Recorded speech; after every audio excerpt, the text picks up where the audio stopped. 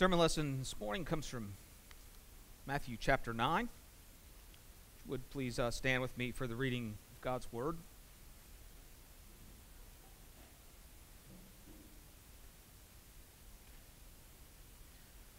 While he was saying these things to them, behold, a ruler came in and knelt before him, saying, "My daughter has just died, but come and lay your hand on her, and she will live."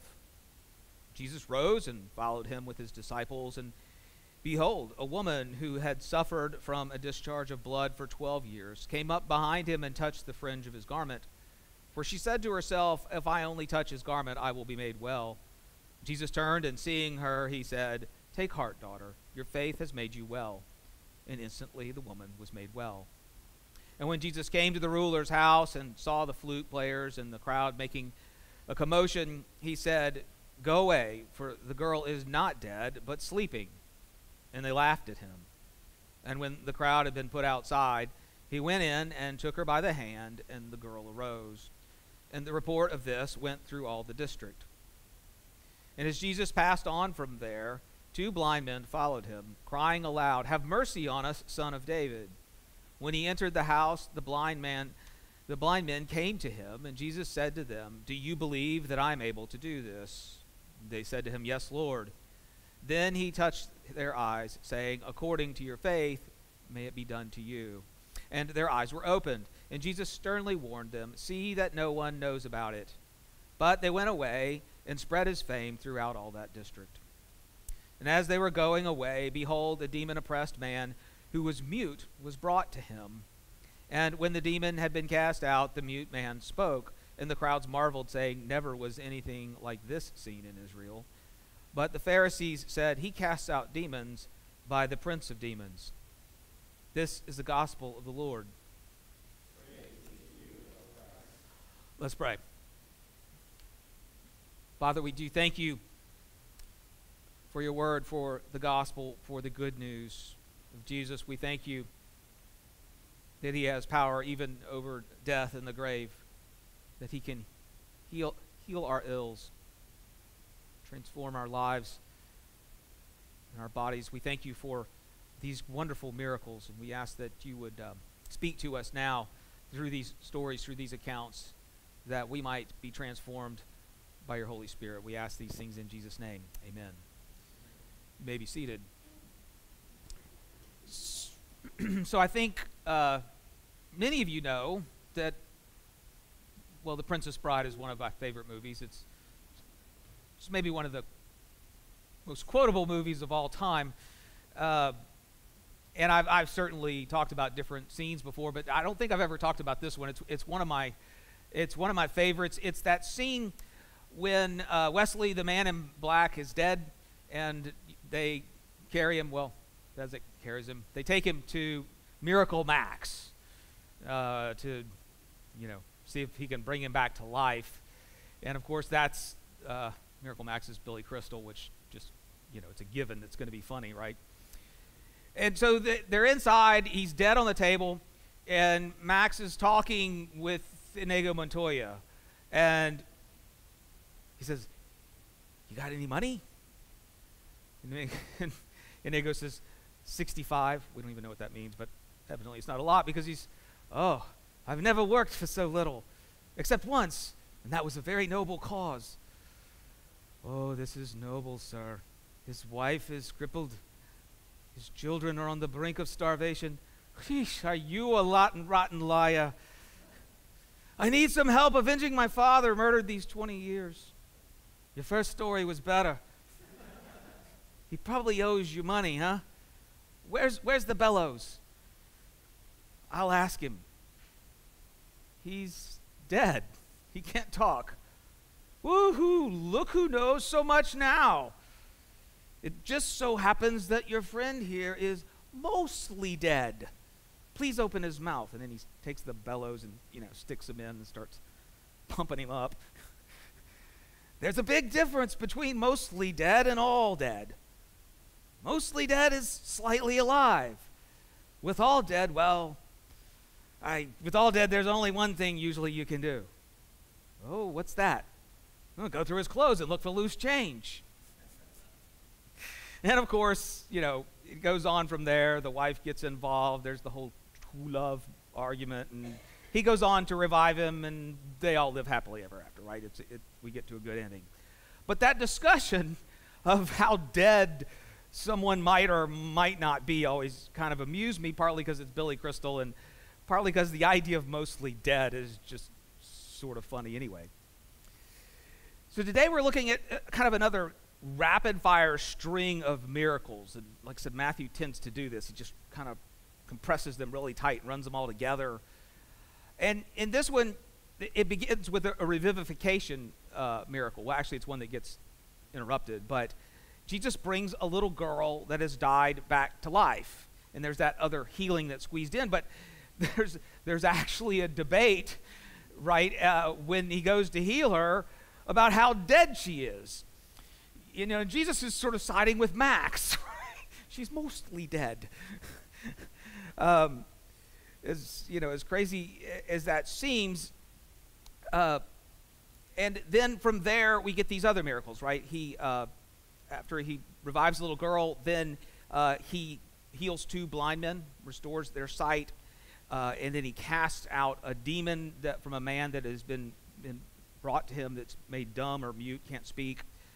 And there's a sense in which all of these miracles are doing kind of the same thing that the previous miracles we've looked at, which is they reveal who Jesus is. They reveal his power and his authority, the fact that he's, God in the flesh.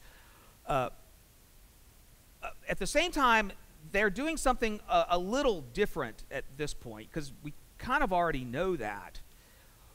But what happens is we begin to see that how you respond to these miracles and how you respond to Jesus matters.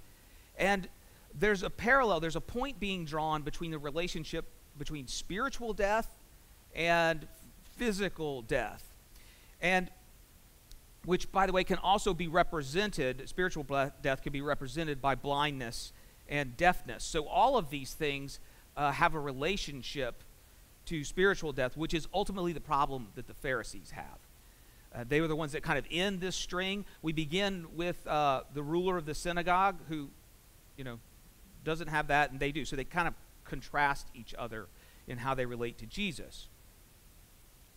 So let's just kind of dive into this and see where it takes us. As we resume our story, Jesus is still at the party that was at Matthew, the tax collector's house, right? He'd called Matthew to follow him. They end up going to Matthew's house. He throws a big party. Everybody's there. They're eating. There's other tax collectors and sinners. And he does some teaching. He addresses some complaints and answers some questions with both the Pharisees and John's disciples. And after that's done, this guy comes up to him. And he's very distraught. And in desperation, he just kind of throws himself down before Jesus and tells him that his daughter has just died. And he's hoping that Jesus could do something about it. And so Jesus and they get up and go with him. Now it's worth noting that this man is a somebody, right? He's important. He's called a ruler. Matthew, always very brief. He's a ruler of the synagogue. That's what's meant by this. It means that he's got some coin. He's got some wealth. He's got some status. It doesn't make him a rabbi or a scribe per se, a formally trained teacher, but he's a big fish in a small pond. Capernaum, at least he's a big fish there, and he's likely a Pharisee, or he associates closely with them. And the way you should understand the term Pharisee in terms of Israel, especially at that time, is it's like a political party. So he's a part of that, but like I said, he's not necessarily one of the high ups. But what he is a part of is the governing body of this local synagogue, who's responsible for sort of the care of it and, paying the teachers and so forth. Because, again, he's got money. He's on the board. Jesus' disciples, they get up, they go with this ruler. But on the way to the house, this nameless woman just, kind of sneaks into the crowd. And she has a problem. She's been bleeding for 12 years. This would be a menstrual bleeding process. It's like, her period is going all month. And that means that, well, among other things, she's probably constantly anemic, which is a really rough way to go through life. But she's also, in terms of Israelite society, and because of the law of Moses, she's permanently unclean and impure. And everything that she comes into contact with, even slightly, is also becomes unclean and impure. This has likely been going since she hit puberty, which means she's either remained single or she's been divorced. She likely lives her life in complete isolation because no one wants to risk being around her or coming into contact with her. And on top of that, she's probably spent every bit of money she ever had going to doctors to try to get this problem solved, and they've not been able to help her at all. And so she's an outcast, and she's a nobody. In Israelite society, she is the polar opposite, if you will, of the ruler. And that's kind of how she functions even in the story. She has no standing. She's not important. She's also unproductive. She can't have children. She can't work. Everything she touches will become unclean, so she can't be around people. And unlike the dead girl, she doesn't have a rich father to intercede on her behalf. She's as marginalized as you can be. She might as well have leprosy, right? I mean, it's about that bad for her. However, she's heard about Jesus. She believes that if she can just discreetly touch the hem of his garment, that she'll be saved, right? She'll be healed by that. Now, to be clear, this is pretty much the definition of a superstitious belief, both then and now, right? Just touch the magic robe and I'm better. Further, just to make that much contact with Jesus would make him unclean. He'd have to go and wash his robes. He'd have to go wash himself. So on and so forth. Just to be. So she's not supposed to do it. And if she bumps into anyone in the crowd, again, same problem. So she shouldn't even be there, much less trying to touch him. But she manages to do it, right? She manages to touch the robe, and Jesus notices. He turns around. Right? What is he going to do?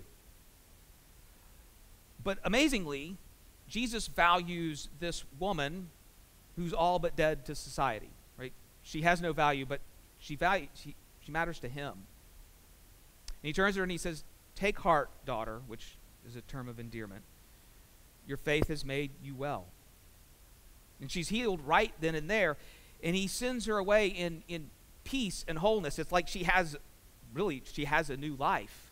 She can now participate in the world around her and in society. And this remarkable thing happens, right? Instead of her disease, her problem, her sickness, making Jesus unclean, his power makes her clean and pure, heals her. And what's more, the superstition actually gets transformed too, because it doesn't just stop with the touching of the garment, right? He actually engaged with her. It's very brief, but she now actually has a relationship with Jesus. He chooses to heal her. It's not like it just happened sort of technically or mechanically. It wasn't like even an injection of medication. But he actually connects ever so briefly with this woman. And it's interesting, so the word that's translated here, "made you well," your faith has made you well, if it was translated more literally, it would be "it saved you." And that term in Greek, right, it does have all those spiritual implications with it, more than just physical healing. Jesus then continues on to the house of the ruler. Since this guy is wealthy, there are professional mourners there, with some with flutes, some verbally weeping loudly, right? There are people that really did this as their job back then. And they get there, and there's this huge crowd, and they're all doing their jobs, and Jesus says, "Look, go away. I got this. The girl is sleeping. She's not dead." Now, sleeping was a euphemism, just as it is now, for death back then, but they realized that he's kind of soft-pedaling the death, sort of, mostly dead. And they laugh at him. They're like, "Dude, we know dead. She hadn't been breathing for a while," or whatever. They understand the physical signs of death, and ancient people dealt with death even more than we do, I guess, in a lot of ways, because people died a lot earlier and more often. And they know this, and they're like, She's dead. But of course, for Jesus, death really is kind of more like sleep. Death is what he came to overcome, and a few moments of ceased breath and ceased heartbeat are nothing for him. He's going to rise to eternal life after 3 days in the grave. So Jesus gets the crowd moved out of the house, all the mourners and everybody, takes the girl by the hand. She arises. Again, Matthew chooses his terms carefully. The word arise here is the same thing when Jesus rises from the grave. It's the exact same word. She's restored to life. And the story, as you can imagine, spreads very quickly beyond Capernaum to the whole district.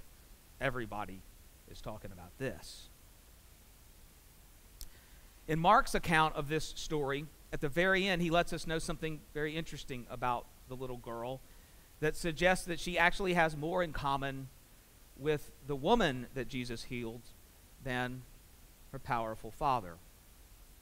He tells us that she's 12.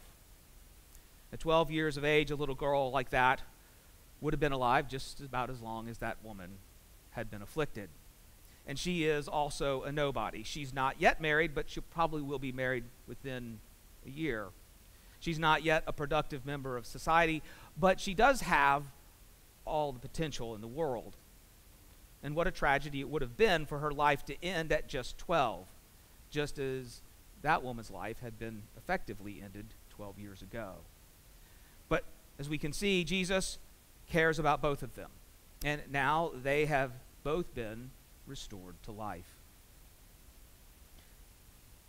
Do you feel marginalized and unimportant in your world? Like if you disappeared, maybe no one outside of your family would notice. Jesus loves you. You matter to him. You matter to his church too. We care. He leaves and he goes on from there. He goes on his way. Matthew doesn't, he's so brief. He doesn't even tell us where he's going next. He tells us he's going to a house. We know he goes to a house.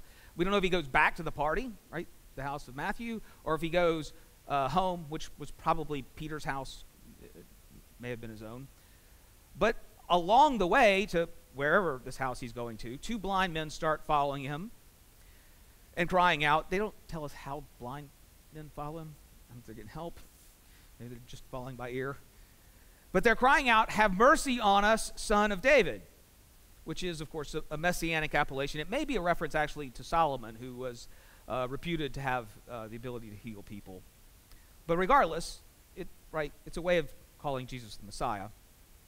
It's not clear if Jesus is sort of ignoring them because he kind of keeps walking, or if he's just trying to get to where he can get off the street and away from public viewing before he helps them. But when he does get to the house, he goes inside, and the two blind men follow him in. And then he says, "Do you believe that I'm able to do this?" And they say yes. He touches their eyes and says, "According to your faith, may it be done to you." And instantly, they can see. And then he does this funny thing. He does this a lot of times. Not every time he heals somebody. He didn't do it actually in just the previous healing. But he does it quite frequently. When he heals somebody, he says, very sternly, "Don't tell anybody," right? Which is kind of weird. And I always, in my head, I'm thinking of like Ben Kenobi. These are not the droids you're looking for. Like he's going to restrain them with his mind powers or something. But of course, that's not what he's doing at all. He doesn't. He wants to slow the roll of his fame, which is spreading quickly and becoming a problem. But Jesus never ever coerces people. He never violates their wills. Everyone that comes to him to be healed, they come because they want help. They do so willingly. He gives instructions, right? He preaches forcefully. And then, they ignore him every time, and his fame keeps spreading. But that's really the way he handles everyone. But at the same time, it's like, how are these guys even going to not talk about it? If you knew somebody that was blind and suddenly they were healed, you'd be like, hey, wow, what happened? What doctor did you go to? I mean, that's remarkable. You can see. I mean, it's almost not even possible for something this remarkable not to spread. And yet, there he is. Don't talk about it. File that away for a second, but it is important, I think, that Jesus does not coercively force anyone to believe in him or to do what they don't want to do. Anyway, the two formerly blind guys, they kind of exit stage right? Remember, Matthew's ushering these things in really quick. And a man possessed by a demon is brought to Jesus. What's interesting, though, is that this demon has somehow rendered the man mute or dumb. He can't speak. He may have been deaf as well. That's not the focus of the story, but the term that's used could apply to someone that was mute, deaf, or both, right? Because a lot of times those two things came together. We don't know, but the focus in the story is on the fact that he either can't or won't speak after he was possessed by this demon. And I find it fascinating because a lot of times it's suggested by scholars and other people that ancient people didn't understand the difference between illness and possession, particularly mental illness, right? They didn't necessarily distinguish those things, and they may have confused them.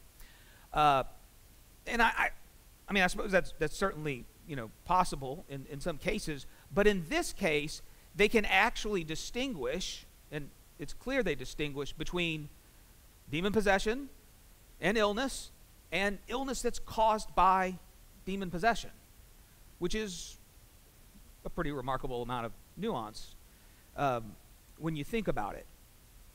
Anyway, Jesus casts out the demon, and immediately this man is able to speak, and everyone is amazed. We've never seen anything like that.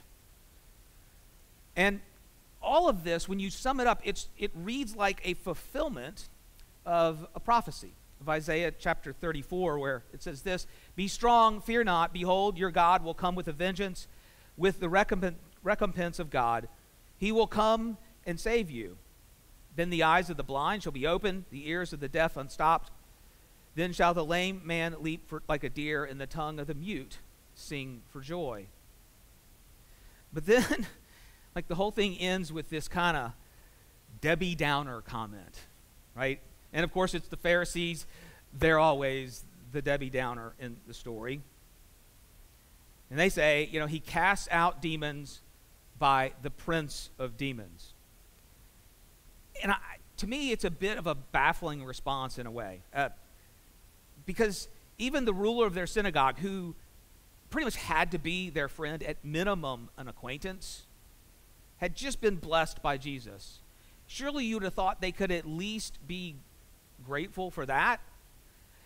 And it's interesting, in their response, they don't deny what Jesus has done, right? They can't deny that the world has literally been changed for the better by this, that he cast out a demon. But instead, they still say that Jesus is the enemy. He's evil. I mean, how can that be? And there's a sense in which this simple fact that they respond this way points to the fulfillment of another prophecy, also from Isaiah, this time from chapter 6, where it says this: "Go and say to this people, keep on hearing but do not understand, keep on seeing but do not perceive. Make the heart of this people dull and their ears heavy, and blind their eyes, lest they see with their eyes and hear with their ears and understand with their hearts and turn and be healed." And the Pharisees are the spiritual picture of each of these physically afflicted people that Jesus has just healed. They are the deaf and the dumb. They are the blind. They are even the dead. They cannot see Jesus for who he is. Why not? What's the difference? Well, each of these people had faith or they had someone interceding on their behalf who had faith. They believed that Jesus could heal them. It's not a lot of faith. It's just enough faith to make the effort to go to him and ask for help. It's just enough faith to give them that little bit of courage to seek out Jesus. And to be clear, it's not that faith that actually heals them, but it's the object of that faith. It's Jesus. It's the person of Jesus Christ that heals them, that gives sight, that gives speech and hearing and life. And remember, Jesus heals, but Jesus doesn't coerce. So they come to him of their own free will, desiring the healing and the life that he has to offer. And the Pharisees simply refuse to do that. What about you? What do you desire? Do you desire life? Do you desire to be saved by Jesus? Are you willing to call him Lord, right? That's one of the recurring themes in there. The people that respond to him call him Lord. Are you willing to submit your life to him? Or he doesn't, as I said before, he doesn't come as a consultant. He comes as a king. Are you willing to confess your sins and believe that he died on the cross for those, that it was necessary for him to die for you? Are you ready to receive like that kind of grace and forgiveness, but are you willing to embrace the humility that it requires to do that? The reason the little girl's death is only sleep to Jesus is because he would indeed spend 3 days in the grave. It's a hot grave. It's Israel. Decay moves quickly in that climate. And yet, even with the decay, he was resurrected. Really, a miracle of a completely different order than resuscitating a little girl. There's nothing that Jesus cannot heal. There's nothing that he cannot make right. And all of our hope is in him. And if you can see that glimmer of hope, if you can believe that much to seek him, you too can be saved. And that's the hope of the gospel. Amen? Amen. Let's pray.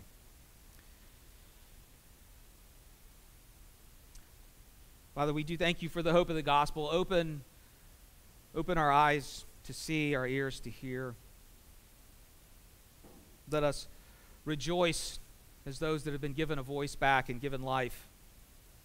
Celebrate the truth that our God, our Lord, and our Redeemer has come to save us from this broken world and our broken lives.